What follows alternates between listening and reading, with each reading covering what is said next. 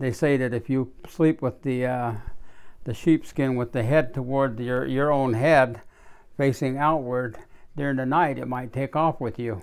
One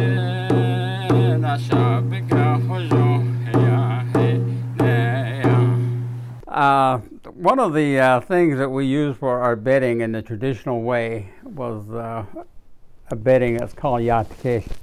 And yatke is actually the skin of any animal. It could have been the skin of buffalo or the skin of elk or deer or even a moose. Yatke is what they called a moose.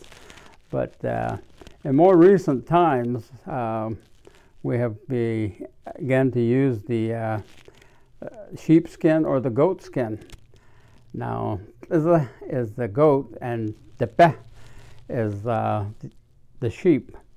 So we use the skin after it is tanned out a little bit and keeping the fur on the skin. We use it for bedding.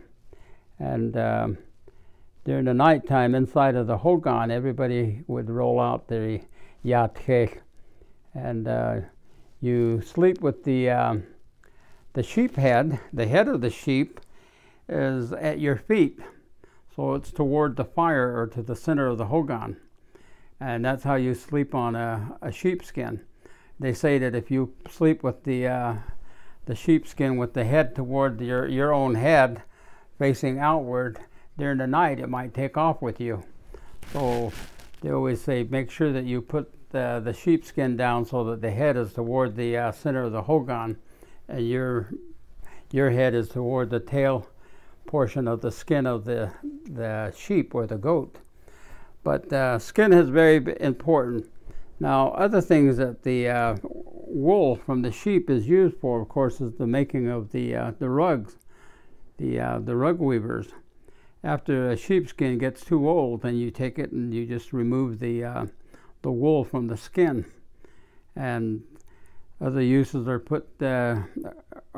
used for the skin that is after the wool is removed.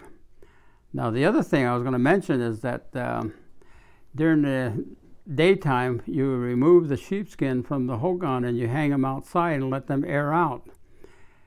And some of the early things that they encountered when our people would have a lot of problem with their hearing is that some kind of small insect would hide in the sheepskin, and they would get into your ear at nighttime and do some damage in there. So it was that you'd have, when you were growing up, you had a lot of earaches, and when you would experience a time when you would begin to lose your hearing, and the older you became.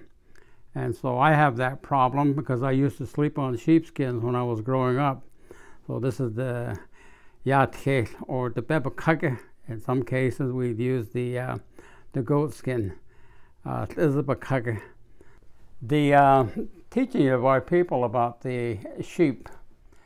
Our people were always familiar with the bighorn sheep, and we call them nairaji, which is the wild bighorn sheep that lived in the mountains.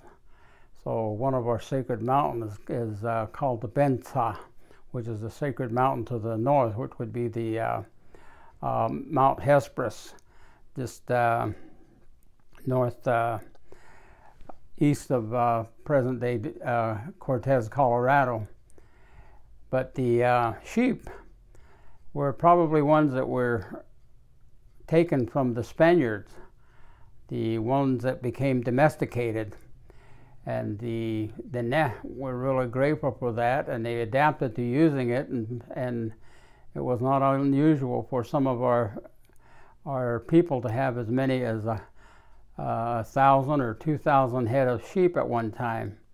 But there was a problem with overgrazing, and there's a time in our history when, under a superintendent or an Indian agent named Collier, John Collier, that he ordered that they exterminate and kill many of the sheep. They just went out and slaughtered them. And it's a very sad time in the history of our people. But those are the things that we are told.